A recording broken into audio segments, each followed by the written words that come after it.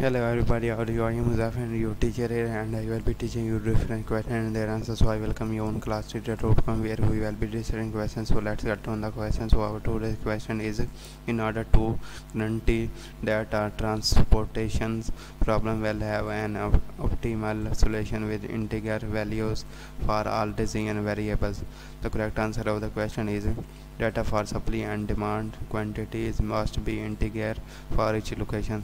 So that's the correct answer of the question. If you have any question, just leave a comment. I will be answering you as soon as I can. Thank you very much for watching the videos. Please do not forget to like, share and subscribe our channel.